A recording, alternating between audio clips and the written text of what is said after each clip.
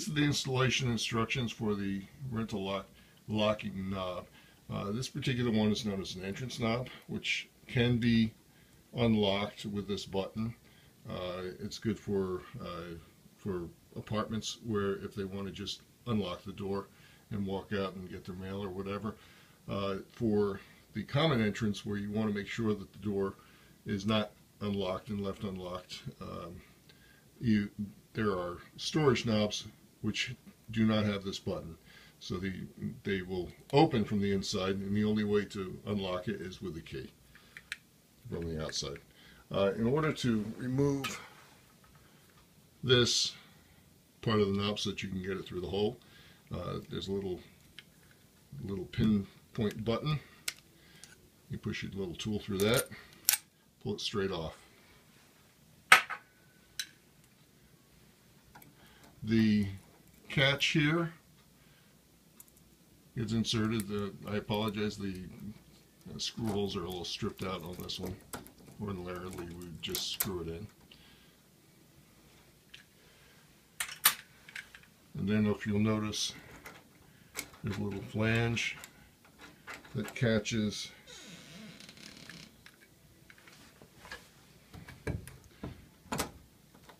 and just catches right into the lock itself.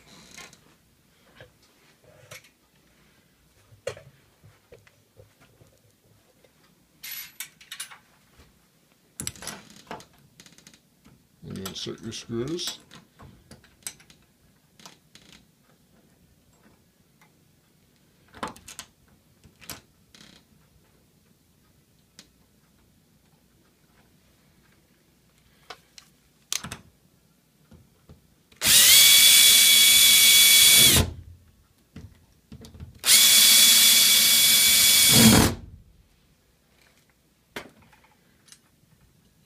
The next step is you want to insert the collar. You notice the notch here that fits over this little spring. That way it stays in place. Then you take your knob. You'll notice there's a little bump there which fits. There's a slot on the one side. Fits right over that on the side.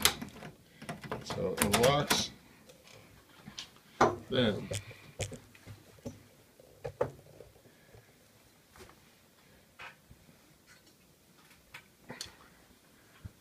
for this, unlike the deadbolts, this does not have the pins permanently attached. So here's the pin section, which you insert into the two holes on the core. Again, you take your control key,